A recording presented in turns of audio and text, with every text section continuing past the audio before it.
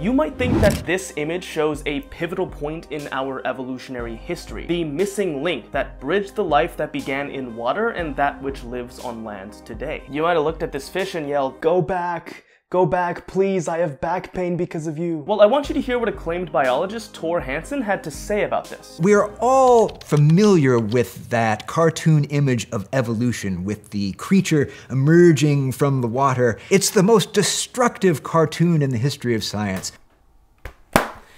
The most destructive cartoon in the history of science. That's a pretty strong statement, but I happen to agree, and by the end of this video, so will you. Not only is this not the fish that would go on to evolve into every land animal, this image has caused a lot of people to develop a less than accurate sense of how evolution works. So let's start with what this picture is actually showing us. This is Tiktaalik, a lobe-finned fish from 400 million years ago. They were built a lot like crocodiles, with flat skulls and eyes on the top of their heads. They were predators, with rows of sharp teeth and a neck that could move independently from its body. And they indeed were adapted for rudimentary movements on land. They had ribs that supported lungs, and their front fins had a skeletal structure that they could use to prop themselves up. When Tiktaalik was first discovered in Arctic Canada in 2004, it was a huge moment. We've always known there was a common ancestor for all terrestrial vertebrates that left the water and colonized land.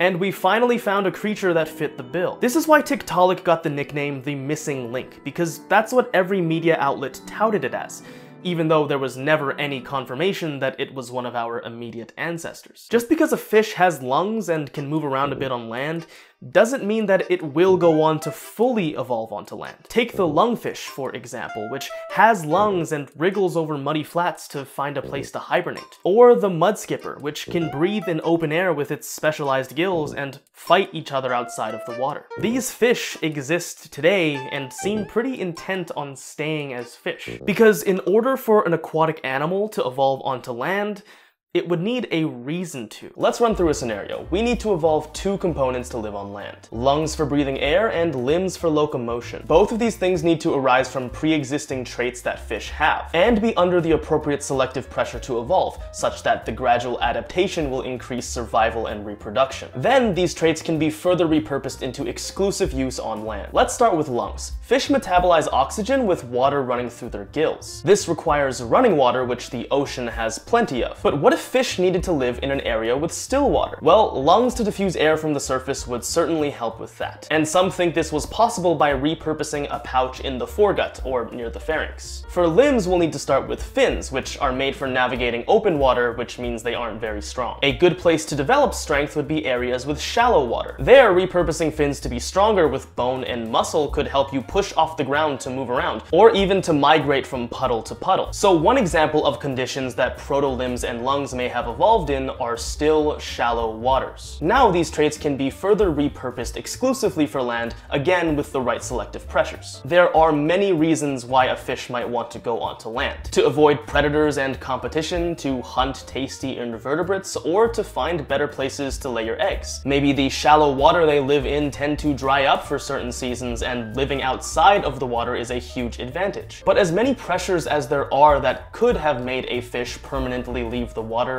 these pressures don't need to be present. Evolution doesn't have any incentives. It's based on what's good enough for survival and reproduction. If a species evolved traits for its environment and was successful, it wouldn't need to change if it continued to be successful. Some animals have been doing this for millions of years. Living fossils that haven't evolved very much at all because their strategies continue to work. Tiktaalik adapted lungs and limbs to survive in its surrounding environment: still shallow waters. It was designed perfectly for the place it was and didn't need to move onto land, much like so many fish never needed to develop lungs or limbs in the first place. This is why the phrase missing link is misleading, because it implies that Tiktaalik specifically went on to colonize the land, when they almost definitely did not. We have found various fishopods that seem optimized for a life that wasn't fully aquatic nor fully terrestrial. Tiktaalik is merely one of those. In the same way that we didn't descend from monkeys but a lineage of apes, we did not descend from Tiktaalik but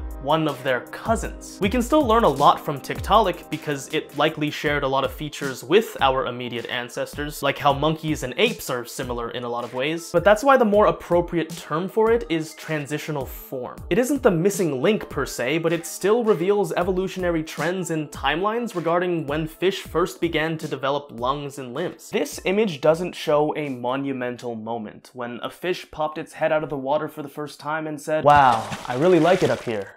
I think I want to stay." No, this shows a regular behavior for an animal that has had thousands of generations of adaptations to do this, and then go right back into the water. So if you yelled at this guy to go back, he listened. Stop being mean to him. Humans and every other terrestrial vertebrate come from a single lineage of fish. One that diverged from us and lungfish, and us and Tiktaalik, and us and Tyrannosauri, and us and chimpanzees. We only know a blip of the details of that lineage. Fossils are rare. We don't have traces for 99% of the life that's ever lived. Chances are, the remains of our immediate ancestors have been lost to time. Who could possibly know all of the forms that our lineage took, or how many times it combined with other lineages? Evolution isn't a straight line. It's messy, it's stochastic, it's what works. It doesn't have a goal or a purpose. It diverges and converges and circles back upon itself thousands of millions of times. That's the beauty of the process. For a long time, scientists didn't seem to understand why whales breathed air from the surface, or why they reproduced as mammals. Then we found out that they were mammals that once walked the land. There are transitional forms that show this gradual return to the water and show how they diverged into other forms that remained on land, like hippos.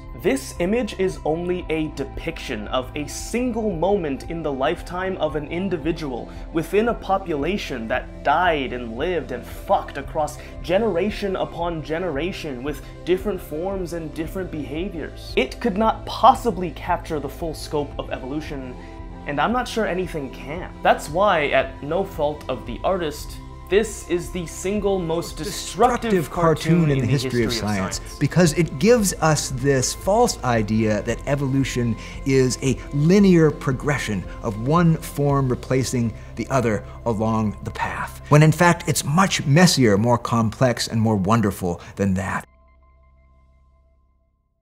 If you've made it this far, I'd appreciate if you liked this video and left a comment. Okay. We're still discovering new things about evolution every day, so if you want to learn a little bit more, then consider watching another video. Okay, bye.